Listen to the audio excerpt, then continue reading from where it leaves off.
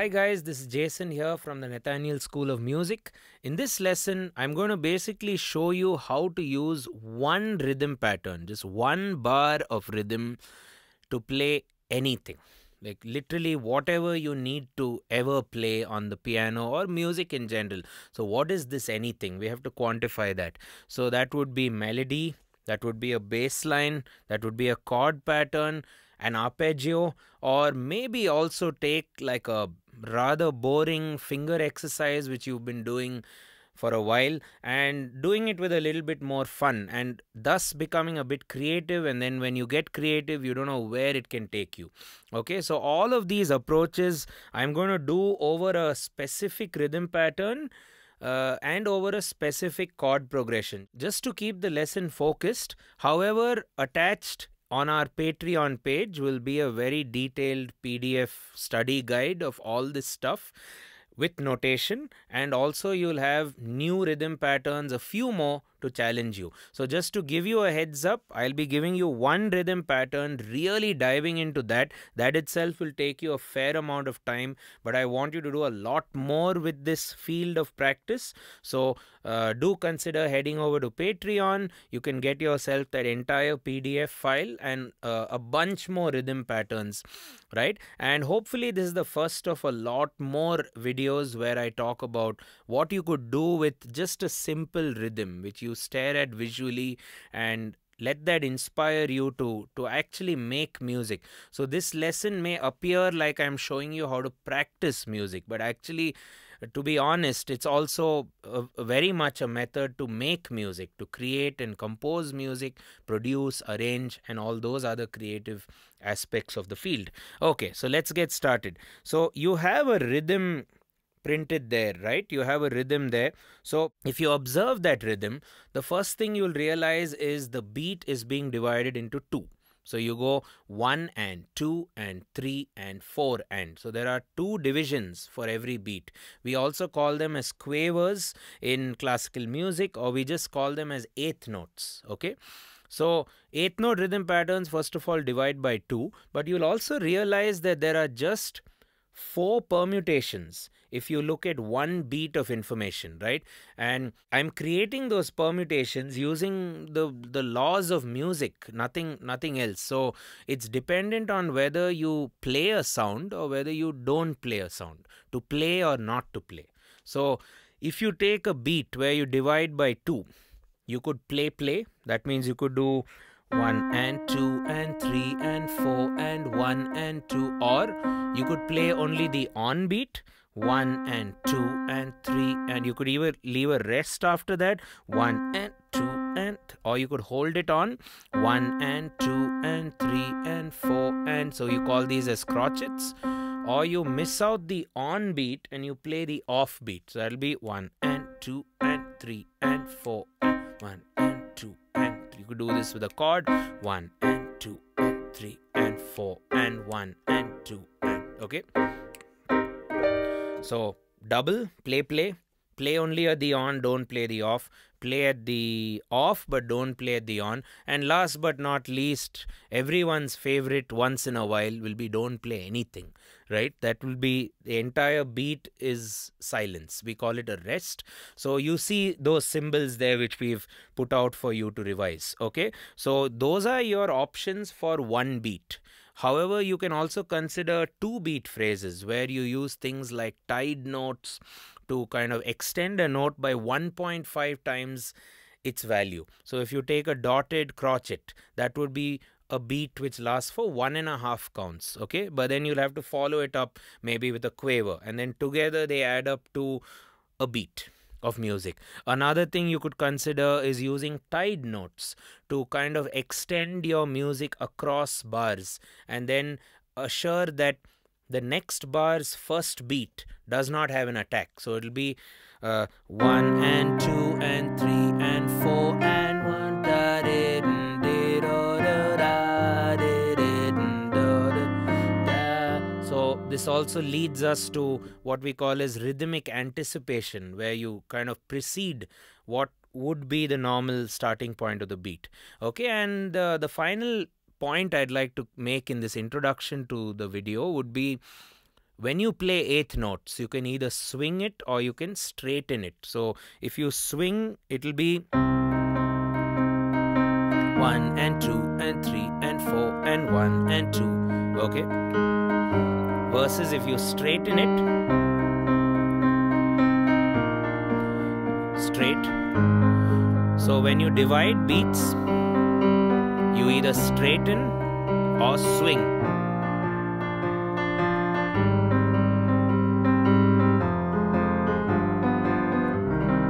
Okay, so that was just a overview of the world of eighth notes. Okay, so start off by beat permutations. So play, play, play, don't play, don't play, play, don't play, don't play. You have those 4 beat options which you can read. Then you can start building patterns around that using dotted notes, using tied notes, and then the overall structure could be either swung or straight. So in this lesson, I'm going to just pull out one rhythm from the hat of like so many rhythms and practice that really hard. Develop a lot of options for the piano. It's a two-handed instrument, so I'm going to tell you, your right hand's going to do this specifically and your left hand is going to do this specifically, and there's always going to be room for your creativity. I'm going to give you some introductory stuff just to get cracking, but then it's your job to navigate through and actually make a song, make a piece of music, make a section using these rhythm patterns. So you're literally going to be staring at a rhythm pattern and asking yourself, what do I do with this for the next half an hour or for my 1 hour practice? You can literally look at that rhythm pattern and practice for 1 hour. You don't need a book, you don't need anything, right? So that's what I'm going to get you guys to do in this lesson. More than improve your piano playing, it's also a very simplistic approach to practice. So a lot of the times you have so much to practice that you don't even know where to start. There's just so many things to do. So this is something which I also do very, very regularly, especially when I'm stumped for what to do. Should I practice arpeggios? Should I work on some song? Should I do a classical piece? Should I do a jazz piece? You get all these things in your head and then you eventually do nothing. So always start with some simple stuff when you're a bit confused as to what to do. And I guess it doesn't get simpler than 1 bar of music, eighth note, divide by 2, stare at the pattern, and all I'm here to do in this lesson is to give you 5 really, really catchy ways to make music using that one rhythmic pattern. Okay, before we get started, again a reminder to subscribe and turn on the bell for our YouTube channel. Leave us a comment with things you'd like to learn in the future so that we can work on some more exciting lessons with your suggestions. We also have a Patreon page which is going to have the notes of this entire lesson and every lesson which we've done earlier and what we are going to continue to do. So it'll be very nice if you can subscribe, support our channel, of course, by paying the $5 or so subscription, and also you get yourselves a lot of things. You join a community where a lot of things happen and will be happening, and you'll also get specific things. Like for this lesson, you're going to get all my handwritten notes and notation, as well as a lot more additional rhythms for you to practice, which I've kind of curated for the piano. So head over to Patreon and support our channel. Let's get cracking.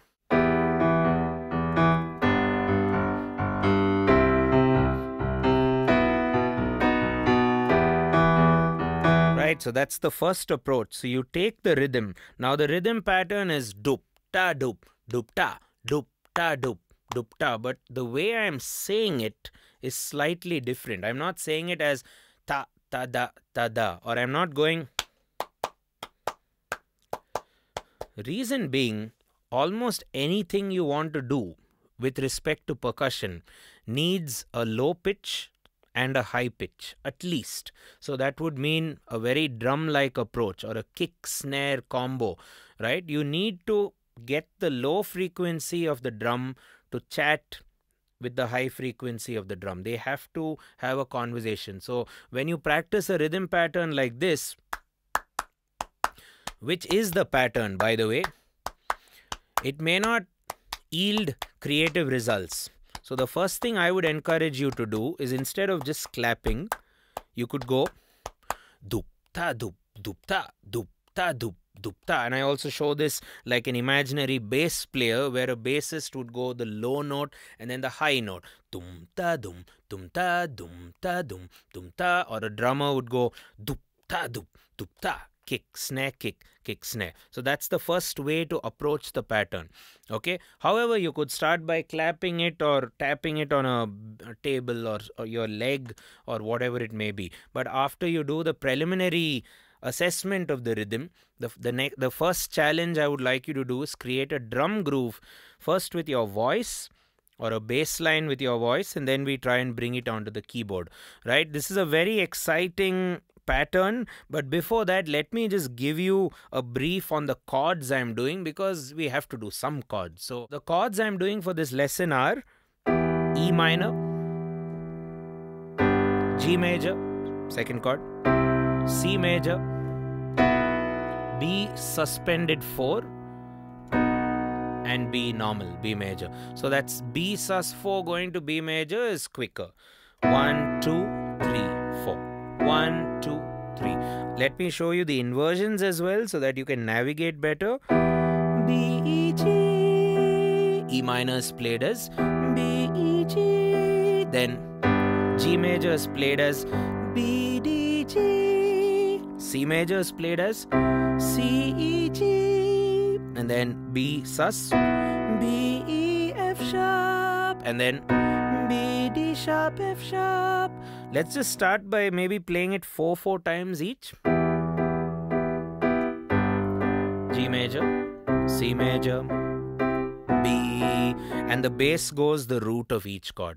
E, tried with octaves, G, C, B. B goes for both the sus and the major because the suspended is pulling to the major. One more time. E, G, C, B, B. And the right hand voicing, I hope you've got that. B, E, G, B, D, G, C, E, G, B, E, F sharp, B, D sharp, F sharp, E. One might argue that this is in the E minor scale. It is, but then I'm using the normal flat 7, which you will find in the natural minor. In some cases, I'm using the natural 7 or the major 7th, which is found in the harmonic minor scale. So I kind of give a name for this. I just call it the hybrid minor. So a hybrid minor meaning here and there you do the D, or here and there you do the D sharp, or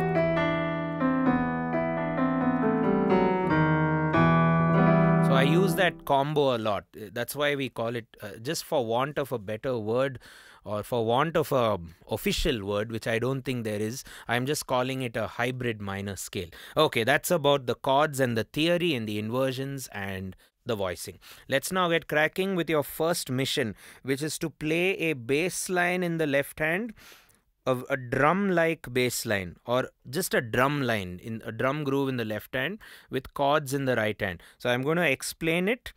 Let me play it first. So you have the same hit points, but root, octave, root, root, octave, root, octave, root, root, octave. So I'm demonstrating on E minor. E, E, E, E, E, E, E, E, E. The low E is your root played with the pinky. The high E is the octave played with our thumb. Dum ta dum, dum ta dum ta dum dum. That's your pattern. So now the right hand has to also do stuff. The first thing I would suggest the right hand to do is hold on to your chords. Just hang on to them.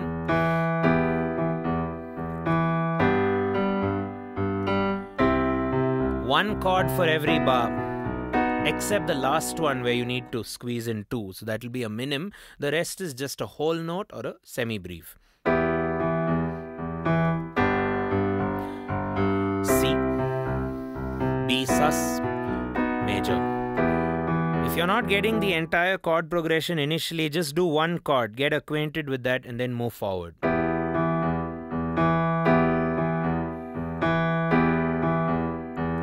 Whole notes in the right. Keep it simple.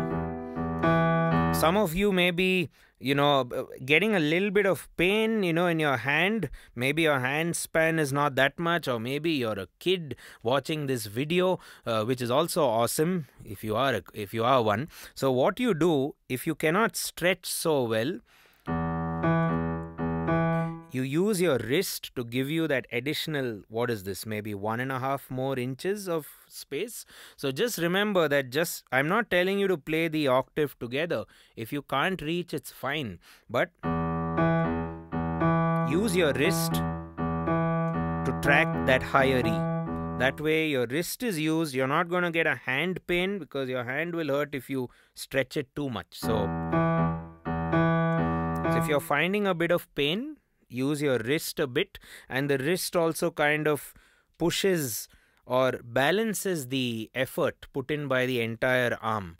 Okay, otherwise the pain will be constrained to just one part of your hand, and when the stress points to one muscle or one part, it's going to hurt. Then you'll have to stop playing, which you don't want.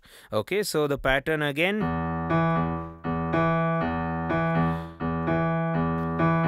So the right hand has 3 opportunities. First off, semi-brief, whole bar, then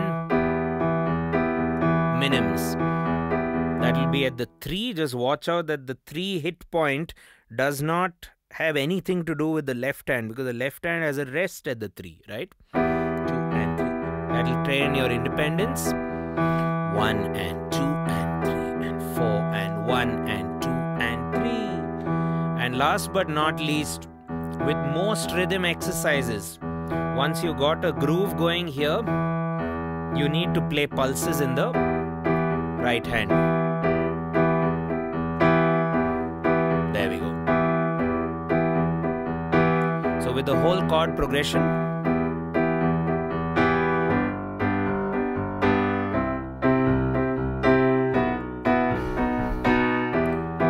playing quarters now, or crotchets. Put some dynamics.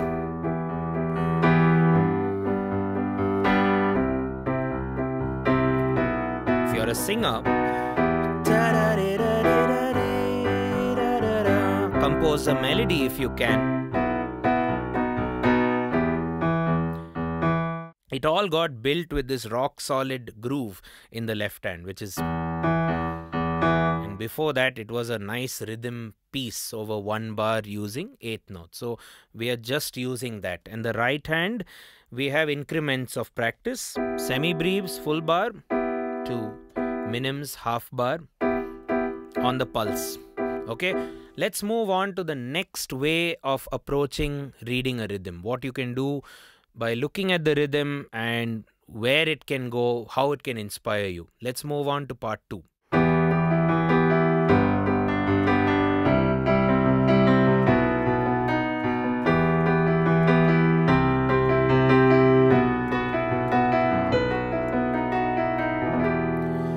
Right, so now the second way of approaching this same rhythm pattern, which is dup-ta, dup-ta. Earlier we did dup-ta, dup-ta. That was very drum-like. Now let's look at chord patterns. Okay, so this is going to be right hand. So you take the E minor chord for a start.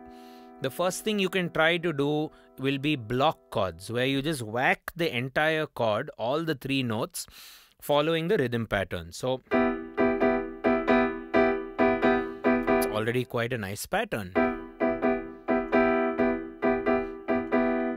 I like to generally make the last hit a little longer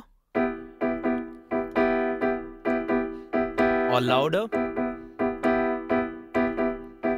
So you do E minor, then you do that for the whole set of chords.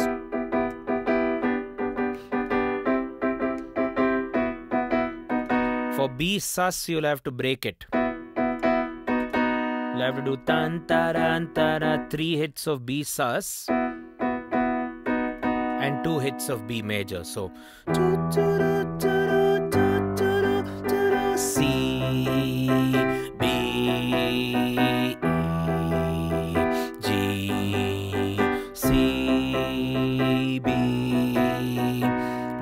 apart from blocks, you could also do broken chords, which are nice. The technique I like to do is first play the chord outside and then play the remaining note which you did not play because there's one middle note. Play the middle note after the extreme notes. So the pattern, outside and then the inside. We've done a lot of videos and tutorials on broken chord playing, including arpeggios, which I'm going to come to. We'll put that up in the description for you. So you go broken with all the chords.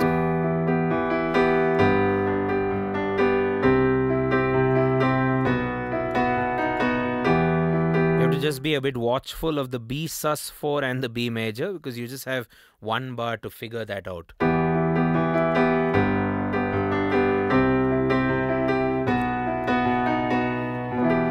Arpeggio time now. So if you take the same chord, you can go. So the suggestion I have for you is start from the low note and then get a pattern across. So if it means B, E, G, E, G, you need to repeat something, fair enough. But start with something. Maybe start with the bottom note, or start with the top note, top. And you could also consider holding the first note you start with. If it's a top, that's ringing with the pinky, or B is ringing. So this makes it a lot more pro. So could do this. C, B, B. Okay. Another trick would be do arpeggios for the first three chords. C. And play like a flurry of notes. Play all of them at the last bar, at the B chord. Just to give the listener a sense of release and tension. As you do any form of construction of a story or anything for that matter. There's always the tension and resolution which you need, right? So instead of that, you do all the hits, all the 8 notes. So whole thing. All back. Pattern. Now I'm playing the pattern. Everything. If you don't like arpeggios at the end, you could just go G, C. Play it as blocks at the end. Just hold it on, you know. So that's why I gave you these 4 chords. So you can mess around with them with one pattern, but then remove the pattern at the last chord. Just to add that tension and release effect.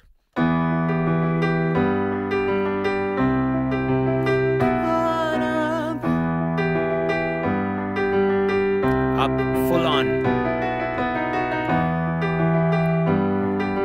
Okay, and then what is the left hand doing? Same as earlier, playing the roots, but maybe in this operation you could go root plus octave, whack them both together. And the same movements or the same technical movements. You go semi-breves, 1 for every bar.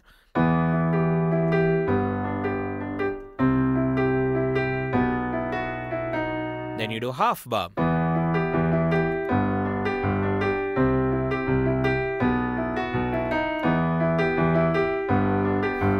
Or you do the pulse. Dum, dum, dum, dum, dum, dum, dum, dum, dum, dum, dum, dum, dum.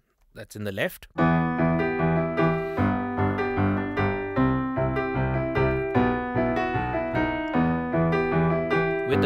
With the pulse, you can make it a bit interesting by maybe toggling your fingers.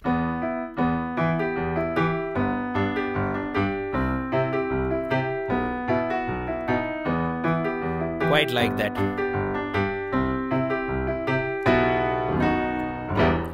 Right, so that was about the second approach towards reading a rhythm. Look at the rhythm, same old rhythm, but you're playing a chord pattern in your right hand over that rhythm, over the chord progression. The chord pattern can be further divided into block chord approach, broken chord approach, and arpeggio approach. The left hand keeps it simple with whole notes, half notes, and then finally pulse notes. Let's move on to another exciting way to read this rhythm.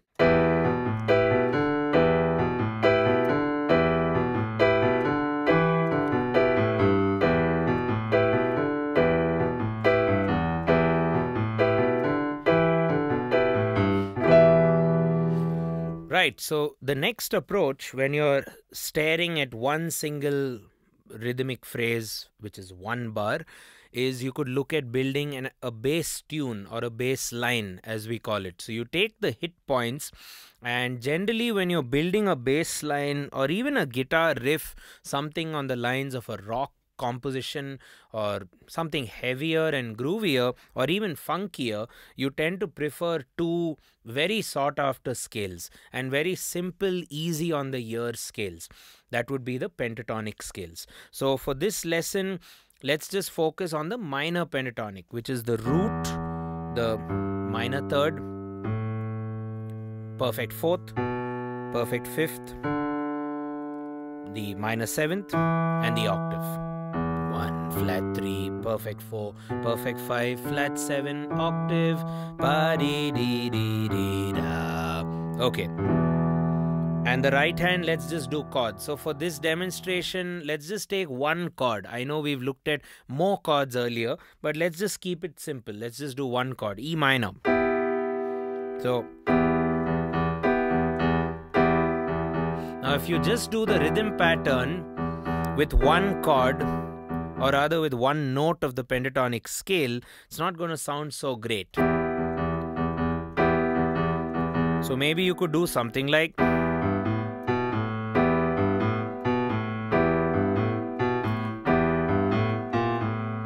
can add the blues note, which is the flat 5.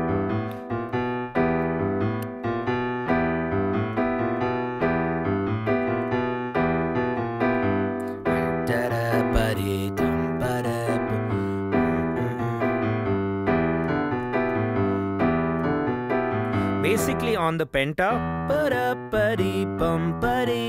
or the blues, which is the flat 5.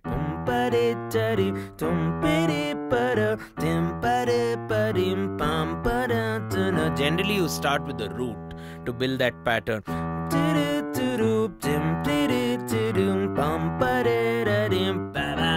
can do stuff like that. You've created like an entire phrase on that one rhythm.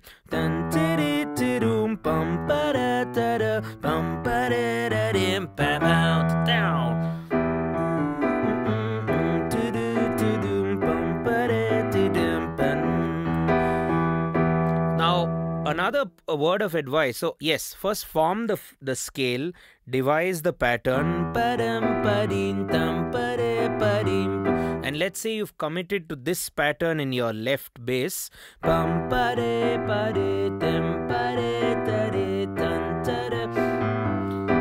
Figure out some independence with the left hand and the right hand. Right now I'm playing minims. I could also do pulse, or you can start off with just whole notes. E minor in the right hand, minims, 2 and 3 and 4 and 1.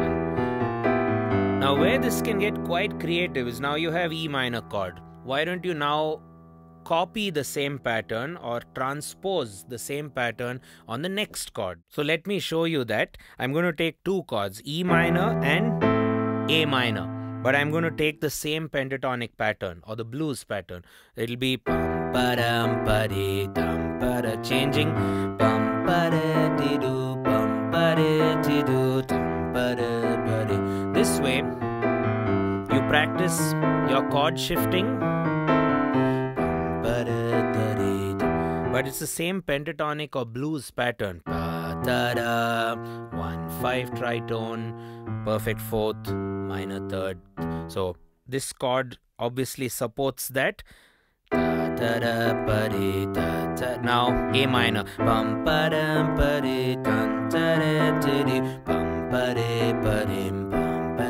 Then B.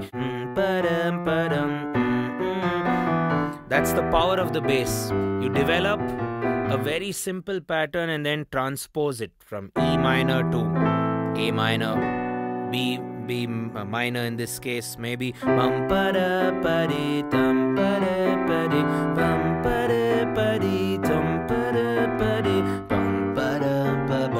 can just do random minor chords.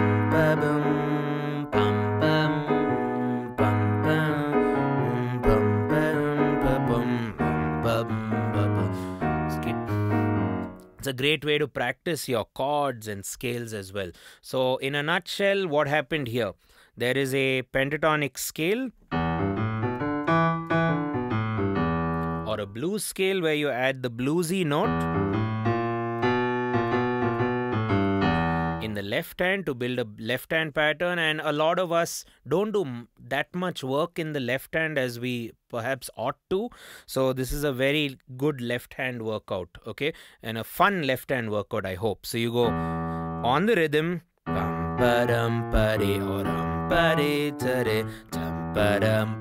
whatever assortment of notes you prefer, but it should be on that rhythm. Keep the right hand simple with just chords, pulse, minims, whole notes, nothing fancy. In this case, minims, or keep it simple.